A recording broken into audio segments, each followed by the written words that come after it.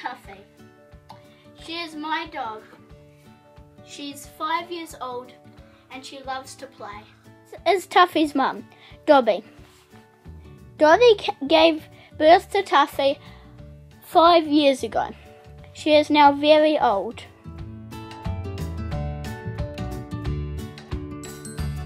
Tuffy got her name because when she was born she couldn't breathe, so Mum and Dad had to dangle her upside down to get her breathing. So we named her Tuffy because she was very tough. Her nicknames from there are Tuffy, Tuff and Tuffinator. When I was 5, we took Tuffy to school. She had some brothers and some sisters. We had to sell her brothers and sisters, but we kept Tuffy. This is Tuffy's food. She has this much for breakfast every day. Sit, stay, good girl. Tuffy's biscuits are special dog biscuits. They are wheat-free because her mum is gluten-free like me. Tuffy has special bones for her teeth to keep them healthy. 15 to 30 minutes after breakfast, we bring Tuffy out here to do her business. If she does her business in the right spot, we give her a piece of meat or a lot of love because you can't buy friends.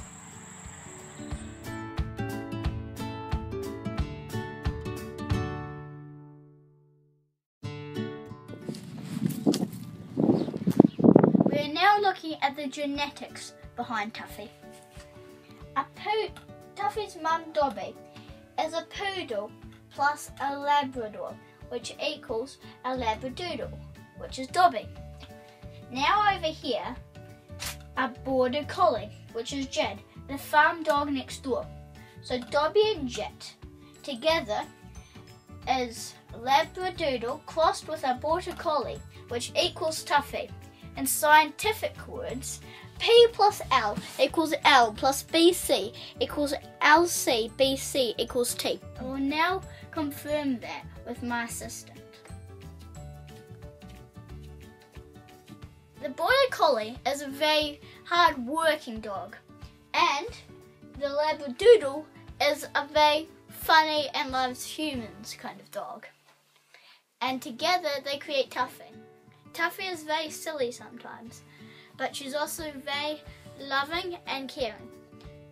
Her job around the house is to look after us, and because she always barks when any strangers come, which would be good if there was a robbery.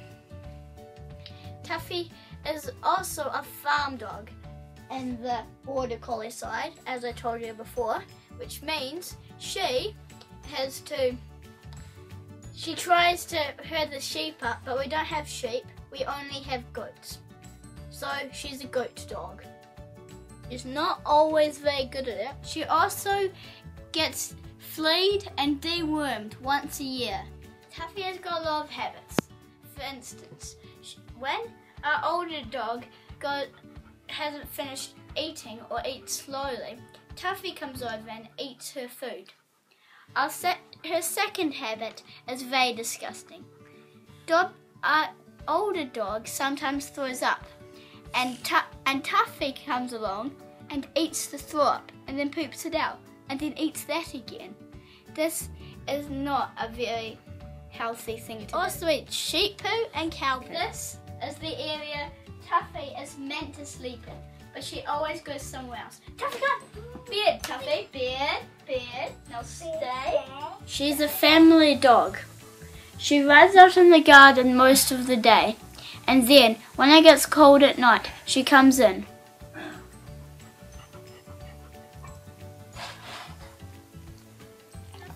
It's important that Tuffy gets her fur trimmed a few times a year, and it's important she has a bath when she starts to smell.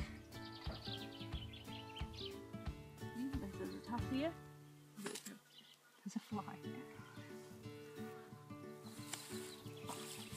Get some close-ups. It's up. Get her nice and wet. What about the head? Yep. Start with the hose.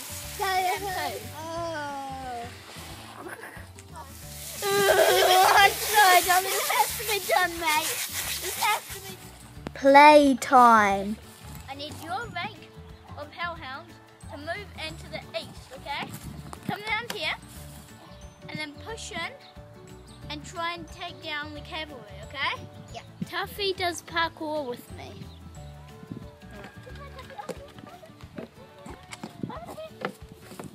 Yeah, Tuffy. Come back over here. Yes, Tuffy. Come on, Tuffy. Tuffy, come. When I don't feel well, Tuffy looks after me just like Izzy. Tuffy's a wonderful dog. She's a friend, companion, and whatever other words mean friend.